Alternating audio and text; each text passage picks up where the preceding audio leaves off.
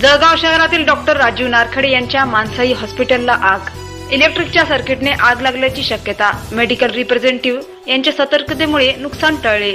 महापालिकेचे 4 अग्निशमक बंबांनी आणले आगीवर नियंत्रण. जळगाव शहरातील मध्यवर्ती असलेल्या बालगंधर्व नाट्यगृह नजीक डॉक्टर राजीव नारखडे यांच्या मानसाई हॉस्पिटलला अचानक आग लागली. परिसरातील मेडिकल रिप्रेझेंटेटिव्ह यांना आग लागल्याची माहिती कळाल्याने त्यांनी जळगाव महापालिकेच्या अग्निशमन विभागात सदर घटनेची माहिती तत्काळ फोनवरून दिली.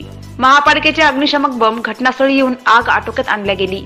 आगीचे कारण मात्र समजू शकले नाही. सुदैवाने सदर घटनेत कुठलीही प्रकारची जीवितहानी व वित्तहानी झालेली नसल्याचे आमचे जळगाव प्रतिनिधी संतोष ठिवरे यांनी सांगितले. प्रत्यक्ष घटना बघणाऱ्यांकडून जाणून घेऊया या घटनेबद्दल अधिक माहिती. आमची मल्टी इंडस्ट्री क्लोजिंग, तर आम्ही दरवेळेस आमचा कट्टाच असतो आमचा इथं बसण्याचा. तर आम्ही सगळे बसले असताना आम्हाला इथं एक धूळचा वास आला आणि आम्ही वरती पाहिलं तर आग लागली. लगेच आम्ही इथं जे किरण सँडविच यांच्या मालकांना पण कळवलं आणि वरती जाऊन डॉक्टर नारखेडे यांचं हॉस्पिटल आहे वरती आणि त्याच्यावरती ते राहतात. तर एकदम वरच्या मजल्यावर आग लागलेली होती. तर आम्ही त्यांना कळवलं आणि 101 नंबरवर कॉल केला आणि आम्ही अग्निशमन दलाला पण इथं बोलवलं. त्यांनी जवळपास अर्धा तास प्रयत्न करून आग विझवलेली आहे. लागलेली आम्हाला दिसली. आम्ही या खाली उभं होतो.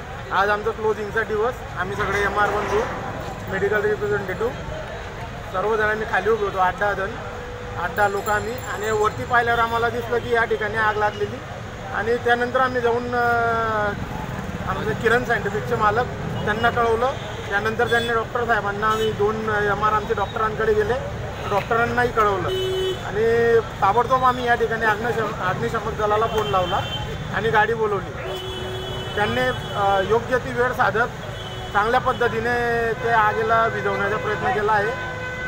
या ठिकाणी मी एवढं सांगिततो, ही घटना मी एवढी पाहिली आणि या ठिकाणी काही असं अनुचित घडलं नाही, एवढं बरं झालं.